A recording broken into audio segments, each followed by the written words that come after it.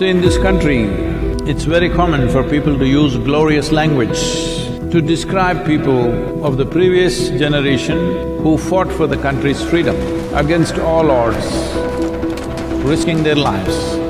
They fought and the nation became free. When we talk about freedom fighters, we always speak in glorious terms. But what are we going to do as a generation?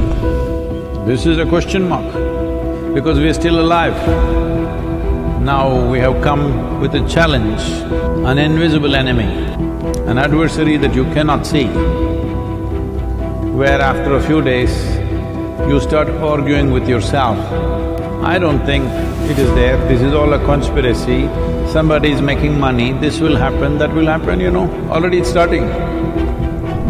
2 days, they want to scratch themselves, they're not able to be within their homes, so they're beginning to spill their beans of madness. So they got army on the standby. I hope they don't have to walk the streets. I hope the police force will be able to manage what they need to manage. Above all, I hope we as citizens will manage this ourselves without any force. Why I'm saying this is, how the next generation will look at us could be determined by this one segment of time, the corona time. Whether we sail through this successfully or we drove ourselves into a disaster. The estimates that world bodies are making as to what can happen if it goes out of control are too horrible even to discuss. What we know now, that a new virus would emerge that would bring many parts of society to a standstill.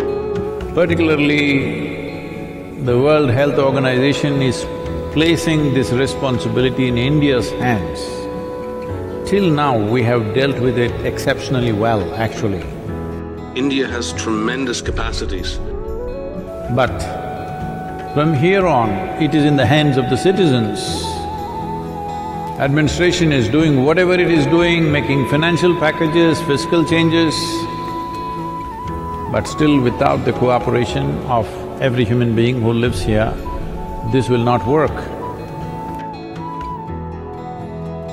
As days go by, people could drive themselves into frustration.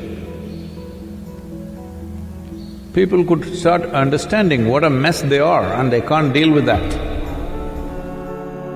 When challenging time confront us, that is when who we are matters really. When everything is well, everybody is fantastic. When we say who we are, the fundamental question is just this: are we that kind of people who are always a part of the solution, or are we a part of the problem? This is all we have to decide. I have decided.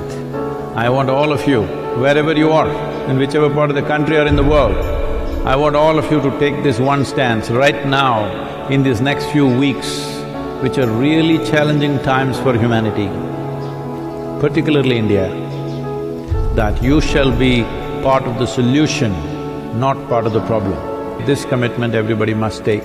This is very, very important.